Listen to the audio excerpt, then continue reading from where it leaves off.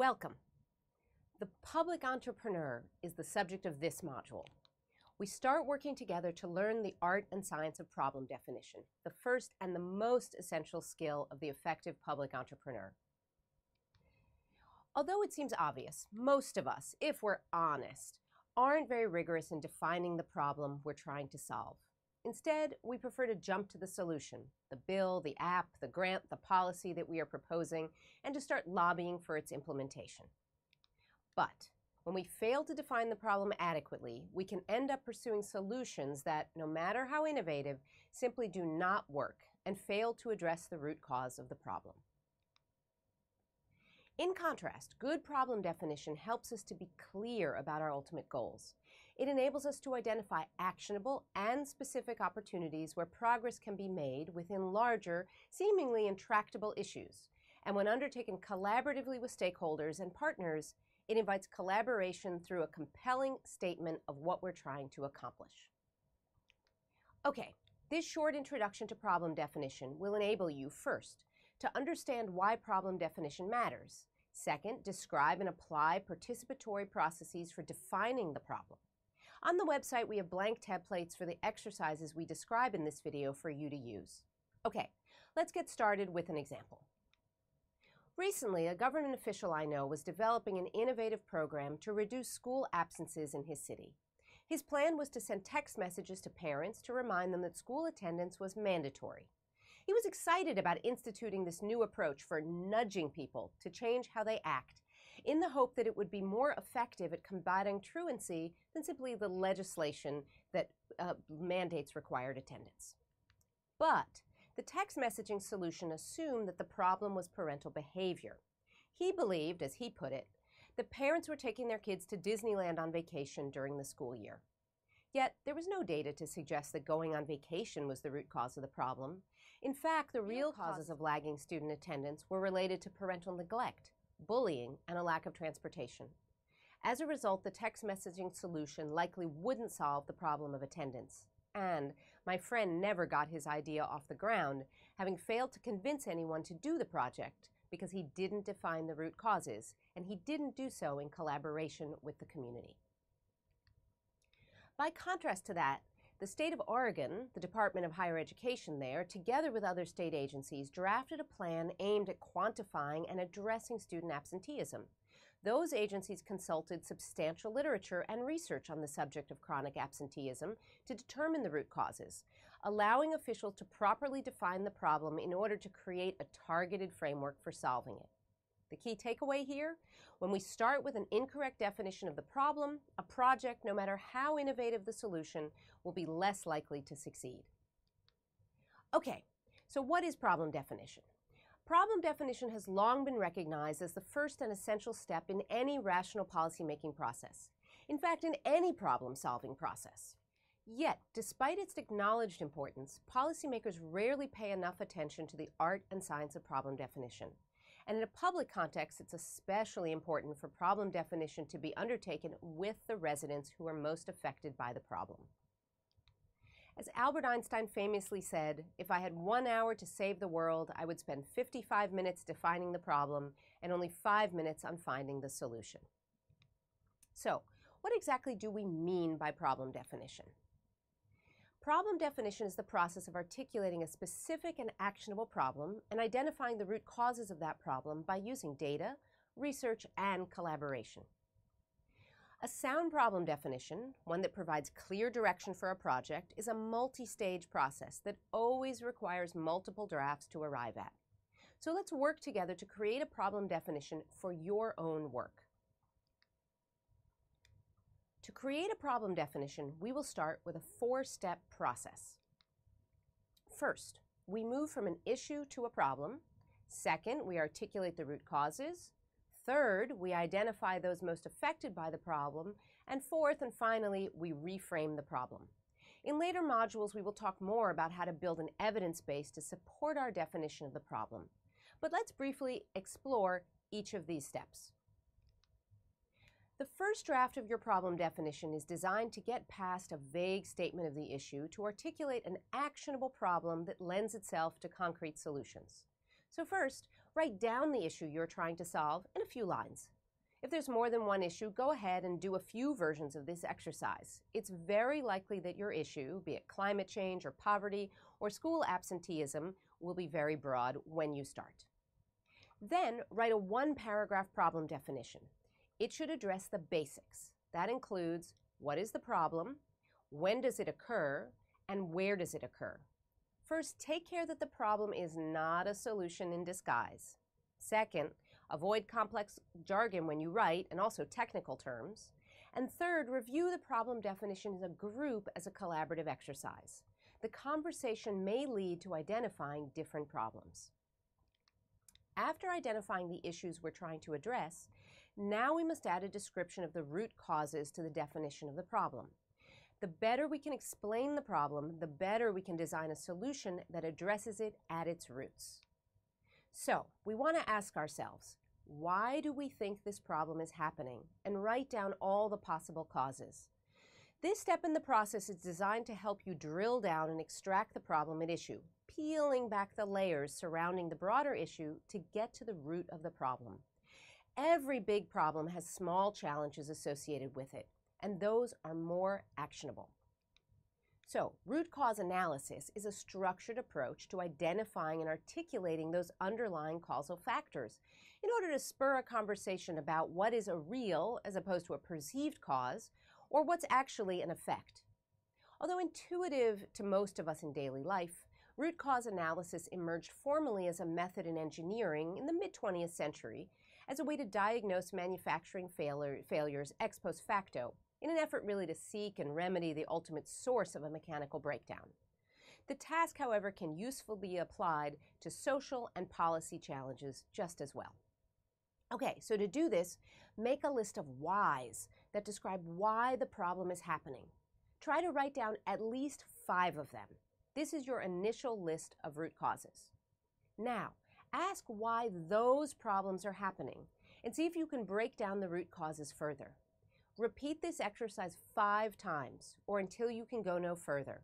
If you get stuck at any point describing the root causes, ask yourself, have I failed to identify a cause, or do I simply need more research to finish this? It is helpful to ask why this problem is occurring at least 5 times to make sure that you have identified the most granular cause of the problem. This exercise will reveal at which level of granularity to tackle the problem, and maybe also reveal multiple problems, each of which merits its own problem definition process.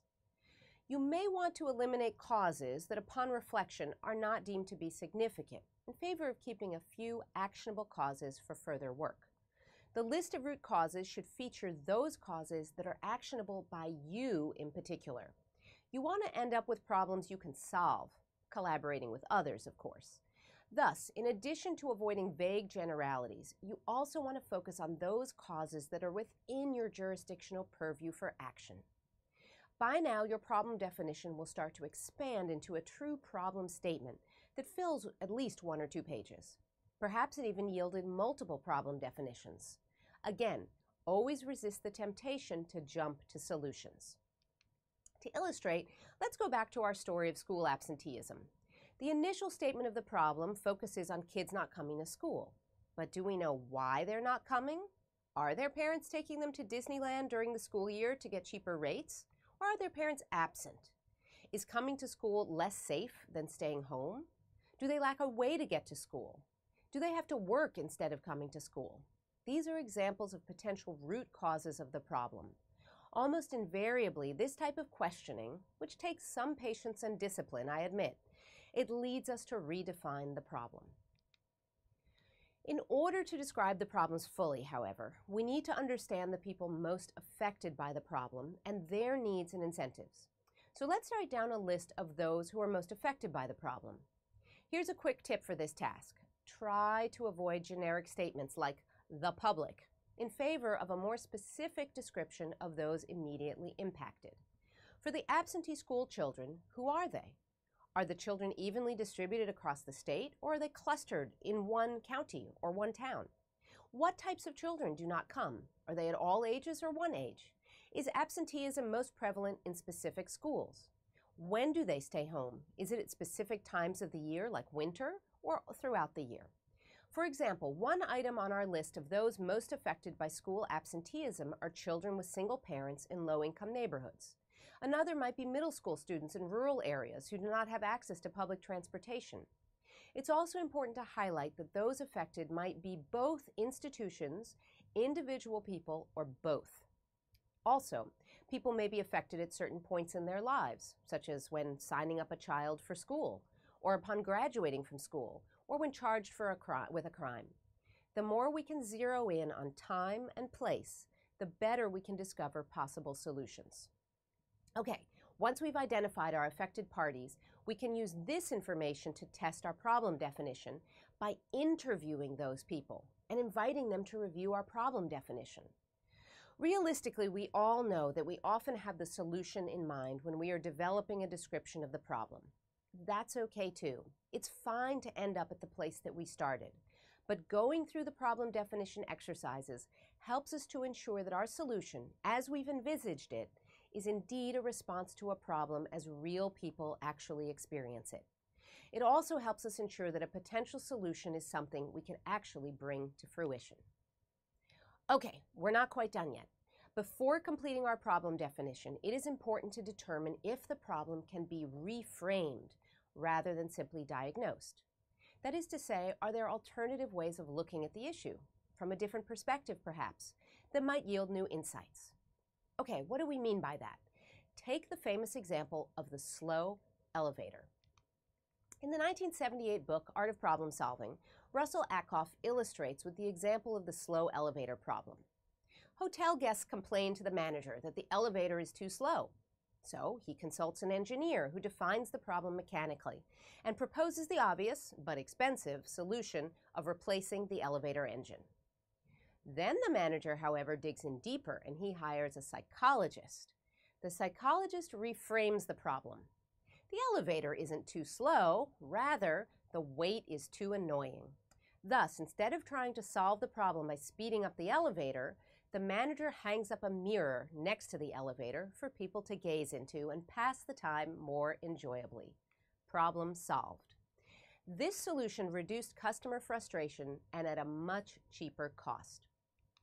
The mirror does not, of course, make the elevator go faster. Instead, it solves a different and more actionable problem, the annoying wait. By framing the problem differently, suddenly we discover a new opportunity. Another way to reframe the problem is to ask how to prevent the problem from arising in the first place. Instead of trying to solve the problem of too few people adopting dogs, when Lori Wise realized that about 30% of dogs that end up in shelters are owner surrenders, that opened up for her a new solution space. Far from being bad and heartless, surrendering owners were often simply too poor. They were having to choose between feeding their dog or feeding their children. Thus, by helping original owners keep their pets, in other words, solving the problem upstream from how she originally defined it, communities could reduce the number of animals in kill shelters. Finally, let's improve our definition by lassoing it. Alpheus Bingham, pictured here, founder of Innocentive, the online community for distributed problem solving, created this test for creating a good problem definition. LASSO, L-A-S-S-O, stands for limited, actionable, specific, supported, and owned. L, have I limited the scope? In other words, have I narrowed a large problem down to a more readily definable, smaller problem? A, have I described something actionable? Make the problem clearer by describing a problem we can realistically do something about. S, have I described something specific? Make the problem more actionable by being concrete and detailed in my description. S, have I described a problem that will be supported? In other words, will my organization care enough about the problem to take action and invest in an evaluation process to determine whether the solutions will work? And finally, O, have I identified a problem owner? Someone needs to be on point to manage the problem-solving process and communicate back to collaborators. Thus, in a well-authored problem definition, someone specific has to have responsibility to manage the solution process. These last two criteria are of paramount importance. Many problems are compelling, and all problems have numerous root causes. But we are once again looking for those problems and root causes that are solvable by us or by our agency. What if we work with a coalition of partners? Sure, working together is a way to do things, but it has to be something we can tackle. Some problems are simply going to be either too big or too far outside of our jurisdiction to be something that we can currently impact, either alone or together. The next steps to defining a problem seem simple, but there are some common pitfalls. These include the constant temptation to articulate a solution rather than a particular problem. The identified problem is too broad to be actionable. It may also not be actionable by you with the resources that you have at your disposal. The failure to articulate assumptions and root causes and to identify who else may already be working on the problem is another common pitfall.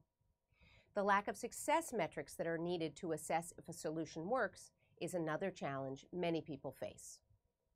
Okay, when you feel excited about a possible solution, defining the problem can feel like it's slowing you down, but it soon yields benefits in terms of collaboration from others, the ability to demonstrate impact, and most importantly, making a real improvement in people's lives.